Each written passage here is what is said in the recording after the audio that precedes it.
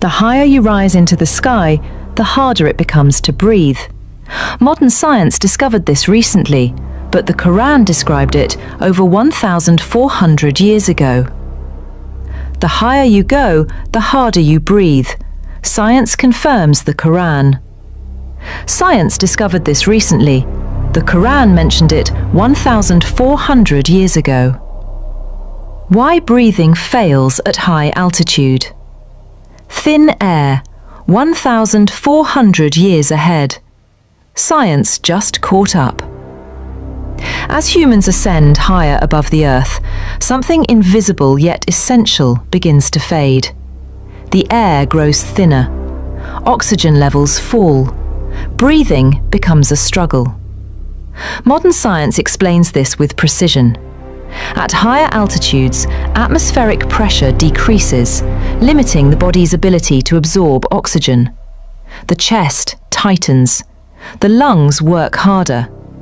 This condition is known as hypoxia. But long before aircraft, pressure gauges, or oxygen masks, this experience was already described in the Qur'an. In chapter Al-An, verse 125, the Qur'an says, "And whoever Allah wills to leave astray, He makes his chest tight and constricted, as though he were ascending into the sky." This description is remarkably precise.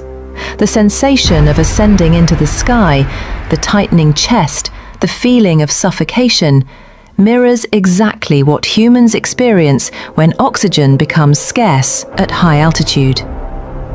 For the people of the 7th century, this was not scientific knowledge. There were no experiments measuring air pressure, no understanding of oxygen density, no way to physically reach the skies. And yet, the phenomenon is described with striking clarity. Because, in its essence, the Qur'an and science are not in conflict. They move side by side. They explore the same reality from different dimensions. Science explains how the universe works. The Qur'an invites us to reflect why it exists. When scientific discovery uncovers truths about the natural world, it does not diminish revelation. It often confirms it. This verse is not meant to be a scientific formula, but a sign, a bridge between observation and meaning. As humanity continues to rise into the skies, measuring, calculating, and exploring, the Qur'an reminds us